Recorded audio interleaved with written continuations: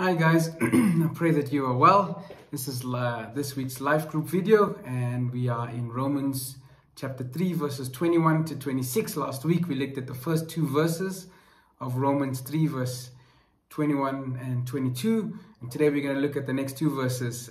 Really, we are, like we said, we come here to the heart of the gospel. We come to the center of the whole Bible. We come to a place where we've been hearing quite a dreadful picture of human beings who are guilty, cannot save themselves, under God's wrath, under God's judgment. Now we come to a section where we move from sin and death to life and salvation, from being under the wrath of God to receiving His grace, from death to life. And so it's an amazing passage of scripture, so tightly knitted that we're going to go through it slowly. So we are in our second installment today, and we're going to look at how we put that to practice in our lives. As always, please listen to the first sermon. If you have your Bibles with you, then please read the whole passage, Romans chapter 3, 21 to 26. You may read that now.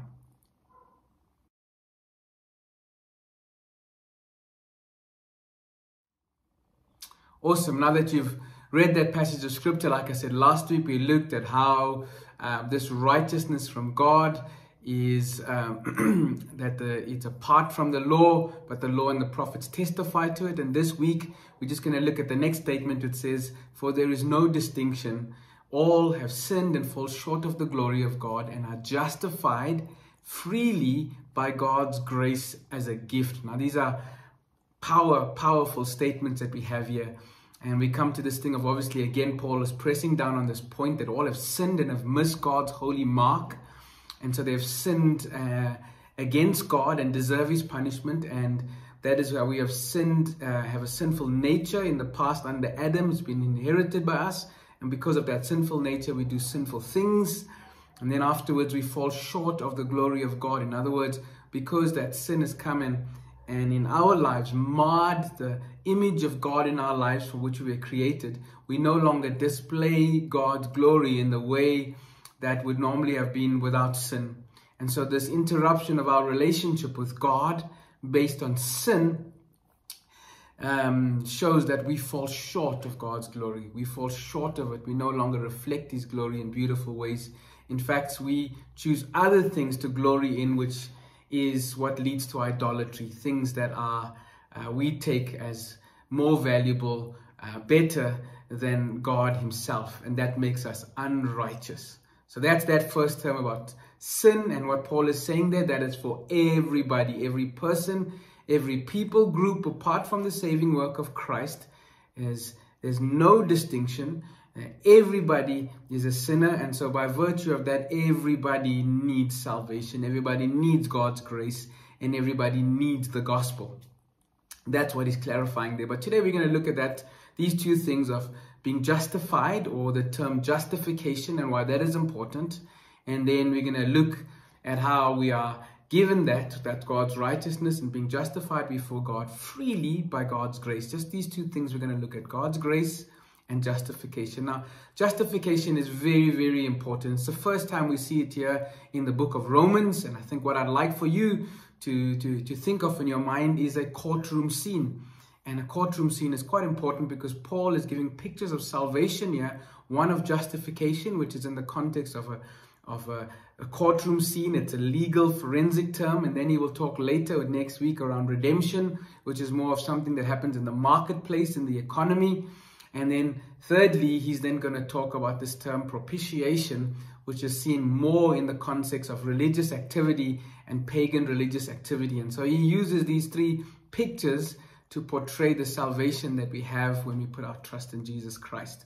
So today we're going to look at justification. And justification is simply a legal forensic term where we can see against us now we stand condemned and judged by God for our sin, and we have no response. We are waiting punishment. In a sense, if you look at us, we are guilty. We have an X over our head apart from the saving work of Christ.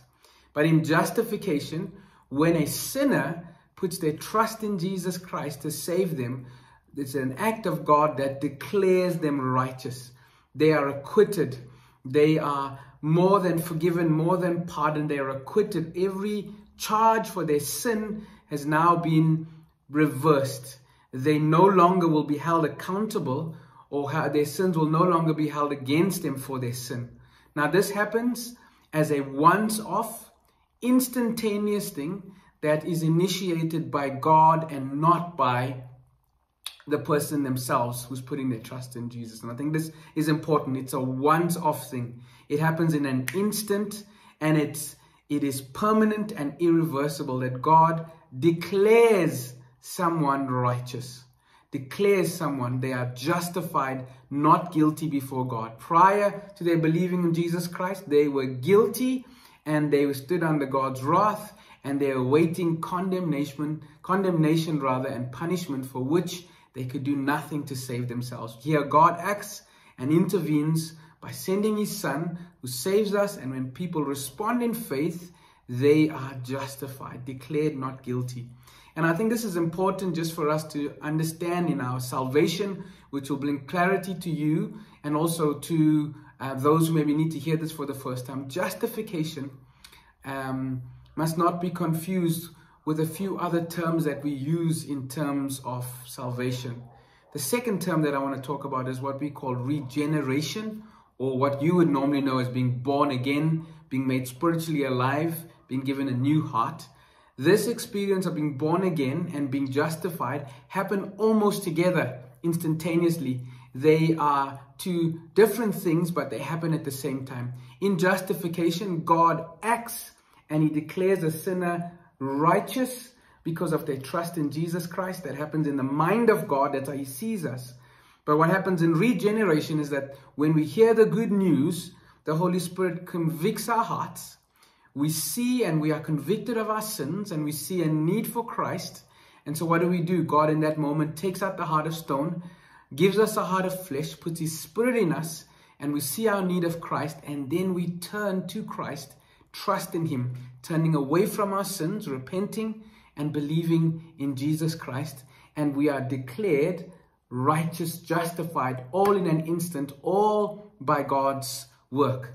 And so for regeneration, you can read John 1:12, you can read John 3, verse 3 to 8, where that's explained. And also, you can read Titus chapter 3, how we are born again by the living and abiding work of God. We're born again by the work of the Spirit. We're born again from above because of this work of the Spirit when we hear the good news. So that's justification and regeneration that happens in an instant when a person is convicted of their sin and they turn to Jesus and put their trust in him.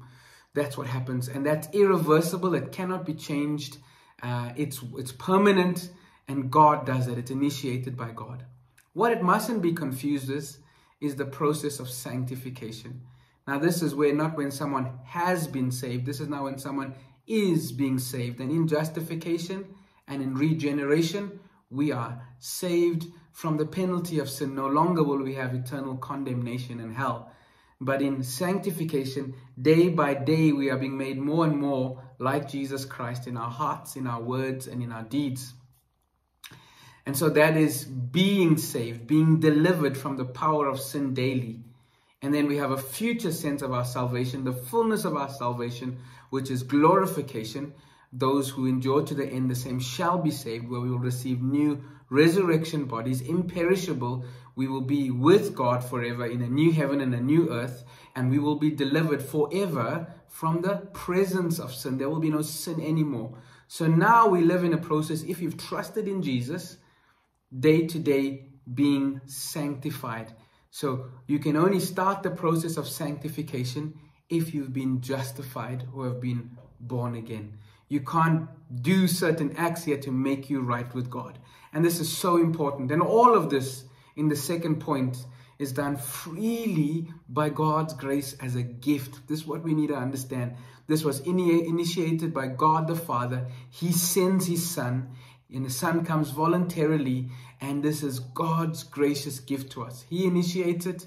He gets the glory for it. Man can never make any claim for their salvation. This is just a gracious, undeserved favor of God extended to sinners who do not deserve it. And this is the glory of the gospel. It shows the character of God, that he lovingly, and we can miss this, graciously, we can miss this in Romans when we gloss over this, we can miss this, gracious, loving God, the Father, who sends his Son, who stoops down into man's sin and into man's mess and delivers them and saves them and grants them grace and awakens their heart to Christ and justifies them and sets them apart on a path of holiness in their lives.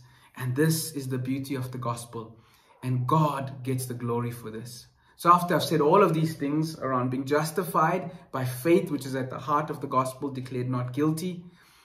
We are not made righteous, we are declared righteous. And then we become more and more holy as we do the process of sanctification. Here's a couple of things that I want you to think of in terms of application. Firstly, how does it feel that God has acted in this way in saving you? That it's not of you, but it's of him. What does it spark in you? What does that trigger in you? Maybe take that around, because if this salvation is of God, he is the one that initiates, sends his Son, dies on the cross, and you are called then to respond to him. Surely that response is not entitlement, not taking that for granted. Surely it's a sense of being thankful, being surrendered to God, of worshiping him, of running to him, throwing ourselves at his mercy and trusting in him. Is that so in your life?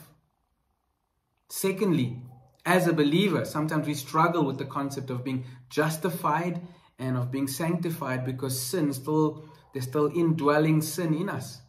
And sometimes as believers we sin, and so we feel condemned again. We feel we need to trust God that condemnation is turned to a conviction, because Scripture tells us that there is no condemnation for those who are in Christ Jesus. So alert, if you've thought and had the view that you're not going to sin anymore because God has justified you, no, he's declared you righteous, and now you're becoming who you are. And he's committed to make you more like Jesus. He's given you grace. He's given you the Holy Spirit. What you ought to do now is that by the same means by which you were justified, you trust in God. You live in the reality of the gospel with the Holy Spirit in you, God's empowering grace, and you repent of your sin. You put to death the misdeeds of the flesh by the Holy Spirit day to day. This is God's process of making you more like Jesus. So be quick to repent. Respond to the conviction of the Holy Spirit for the sin in your life. And you will see how God uses that to make you more and more like Jesus. Be true and real in your repentance, and know that there shouldn't be patterns of unrepentant sin in your life. But actually, as God leads you, you should respond to that. And don't live in guilt, don't live in fear, if you are assured of the work of Christ to justify you, make you not guilty, and to regenerate you and make your life to him. That is the basis of your salvation. You don't live in fear from day to day as to whether you are saved or not. No, you have been justified. You are being saved, and one day you live in the reality of that. I pray that that will bring assurance to you as a believer in your life from day to day, and will cause you to want more of Christ. But more than just that assurance today, I pray that you would take this gospel. Don't you glory in this to tell others, man, you did not deserve it. This is God's grace freely in Jesus Christ to save you from your sins. You too can be justified by faith in Jesus.